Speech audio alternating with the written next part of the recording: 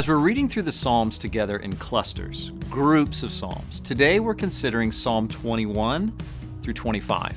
And the 5 Psalms before us today, they're a treasure chest of prayers, praises, and reflections. In Psalm 21, David is praising and thanking God for the victories he's experienced. And for us, he points us to God as the ultimate source of blessing and victory.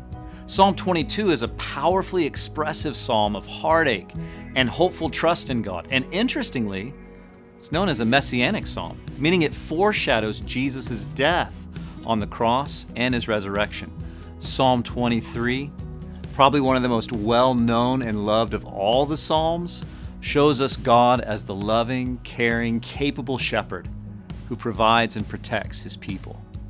And in Psalm 24, David is proclaiming God's ownership of everything that's been created and calling all who belong to him to walk with him in holiness. And lastly, in Psalm 25, it's a genuinely heartfelt prayer of David's for guidance and help and direction. You know, the book of Psalms is one of the best sources of biblical inspiration for our devotional and prayer lives. They're designed to enrich our relationship with the Lord. And as we close today, I want to read to you that psalm, Psalm 23, one of the most beloved of all the psalms we're considering today, and I pray that it encourages your life. The Lord is my shepherd, I shall not want.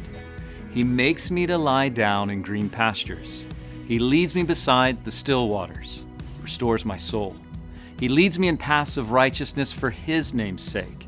Yea, though I walk through the valley of the shadow of death, I will fear no evil, for you're with me.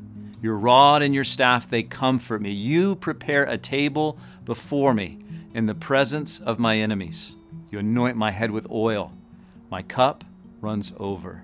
And surely goodness and mercy shall follow me all the days of my life, and I will dwell in the house of the Lord forever.